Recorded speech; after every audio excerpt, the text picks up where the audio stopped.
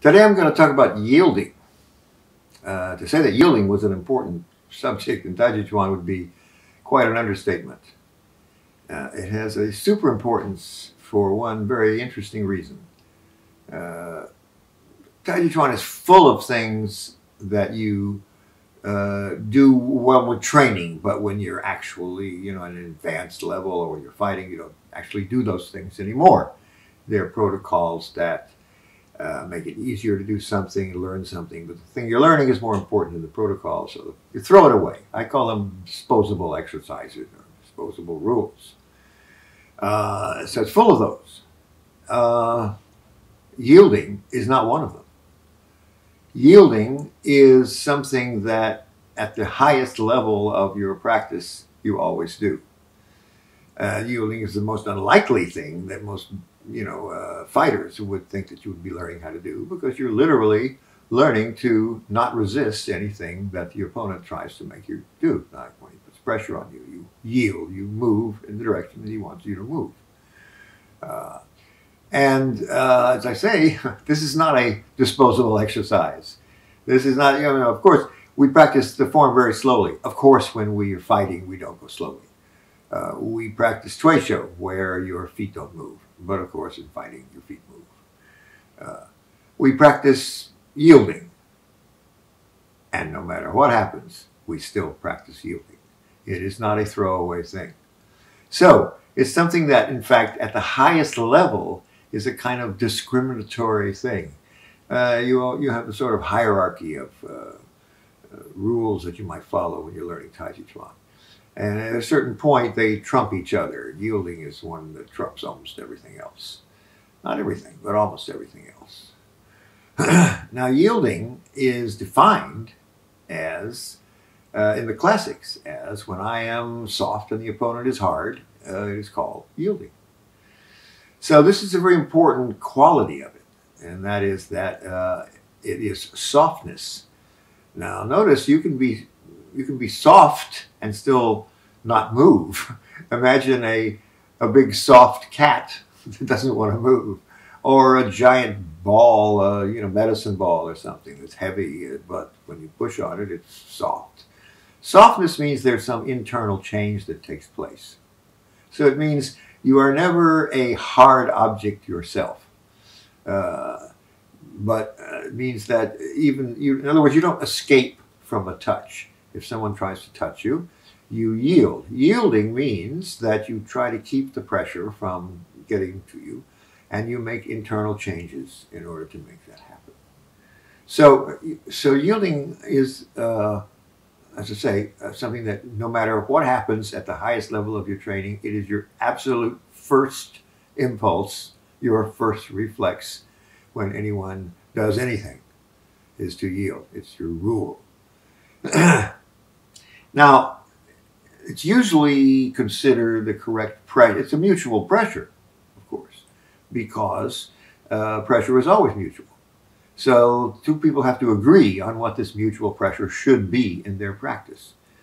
The usual agreement is about 100 grams, about 4 ounces.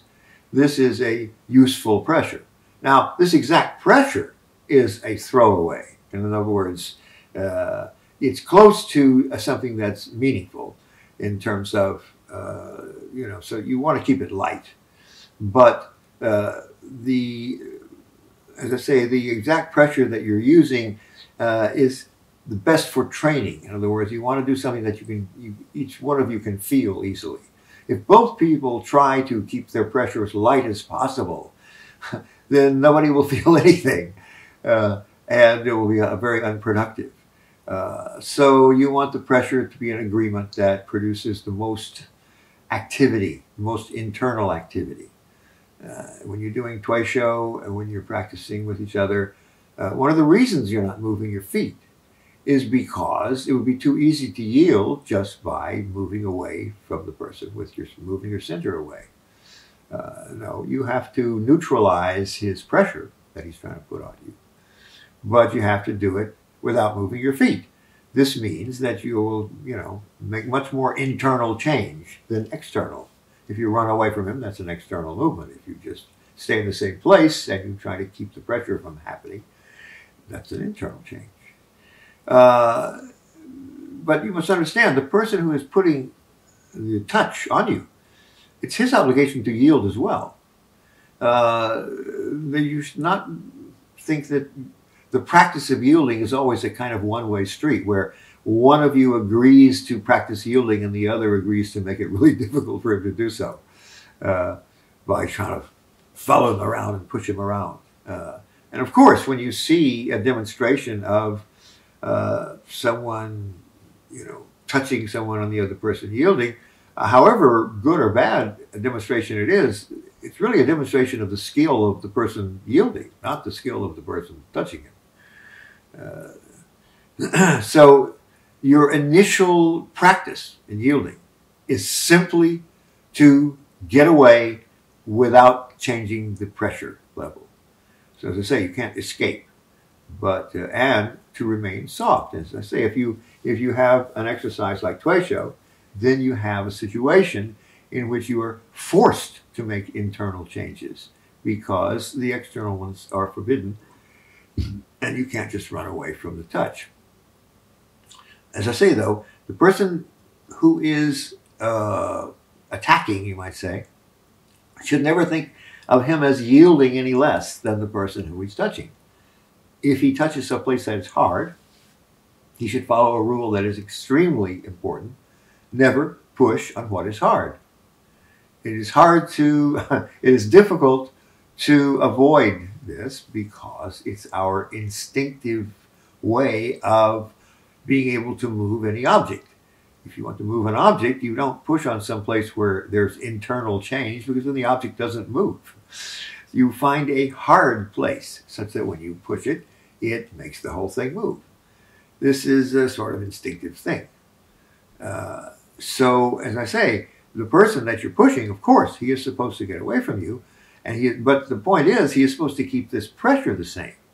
So you should follow the same rule if you are touching the person. Whatever is happening, you want to keep the pressure the same too. So if you try to increase it a little bit beyond that and the person doesn't move, stop. You can change. You can push somewhere else. You can find someplace that's soft. The best is if you can find a place that is soft that is just right next to the place that was hard. If you can just change the angle of your movement a little bit, then you will find, some kind of change taking place in the other person. But this is the way this exercise works. So this was our initial exercise. It's like saying we're making a complete abstraction here. We're saying we're not going to follow any rules except, well, two rules. One of them is we're going to completely keep the pressure the same, and the other one is we're not going to move our feet. So between these two rules, we'll find ourselves, doing a lot of wiggling around. Now, you might say the purpose, in Taijiquan, we keep adding more and more restrictions to this, and what you do becomes more and more disciplined instead of just moving around. But this couldn't be accomplished without the, advent of other things that are happening, like you're returning the force to the person and so forth. But the most important thing is the yielding. In other words, like almost all of the Taijiquan protocols, they're all for the purpose of instilling some sort of unconscious habit that functions completely on automatic pilot because it's got to if you're going to actually have it work when you're fighting. You can't be thinking about anything when you're fighting. And all of them are for that purpose. And the most important automatic pilot is yielding. You want to make sure that that is your first instinct whenever anything happens. And that, depending on how trained you are after that, this will result in varying amounts of skill. But you never reach the point where your level or your activity or your particular protocol or anything says that, oh, now it's time to stop yielding. And, Now, there's a classic that says, from being like the river, you become like the mountain. This would imply that at some point of yielding, At some point of your skill, this yielding suddenly becomes really hard. This momentary hardness, this can happen. This is Fajing. But you might think of this as a sort of anomaly, a sort of singularity in the whole mechanism that you are applying to the other person. In other words, you're sort of like a mathematical function. You have an input and it does certain things with it, and there's certain points at which the whole thing breaks down and it does something else. That's what you should think of as a discharge. And so you don't change your mind. You don't say, okay, I've been yielding, and now I'm going to stop yielding just for a second here. No, even the discharge itself comes from your impulse of yielding.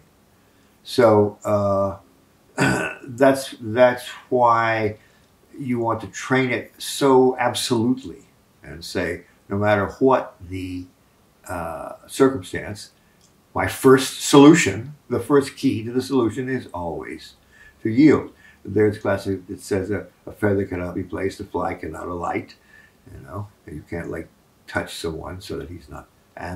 But more importantly, there's a classic that says, when I am soft and the opponent is hard. In other words, you can't just even keep the pressure the same. You have to feel soft to your opponent.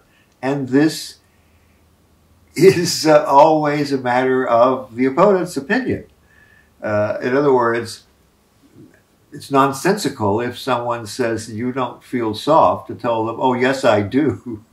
You just don't realize it. You can't argue with someone about how you feel to them. If you feel soft, you feel soft. But it has nothing to do with how you might look or make shapes. You must not make softness into a fetish.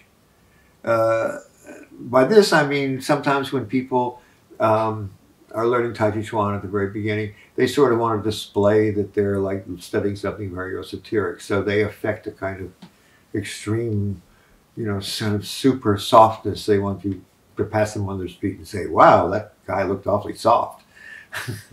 And Taijiquan, I'm afraid, is not susceptible to this kind of thing. It's pretty invisible. Everything you're learning is a very invisible thing that nobody's going to see passing you on the street. As the old Chinese saying goes, the martial hero looks like an ordinary man. And Tai Chi is more true of that than any other martial art, perhaps. It's extremely deceptively normal like that. But like I say, this doesn't mean that you are not soft.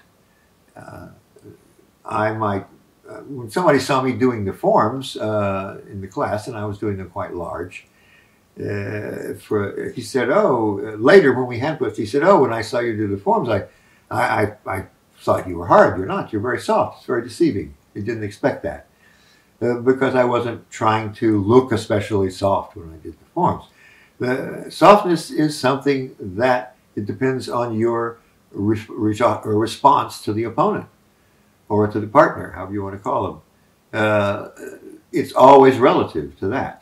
It's not a condition. You can't get up today and say, I'm going to be softer today than I was yesterday. You can't sort of work at being soft while you're walking around. You have to practice. It's a skill. You might say it's a skill masquerading as a condition. But it is a skill, and it's something you have to learn to do. And it's called yielding. There are only three real distinguishing marks of Taijiquan above other martial arts: yielding, adherence, and discharge. And today we've talked about yielding.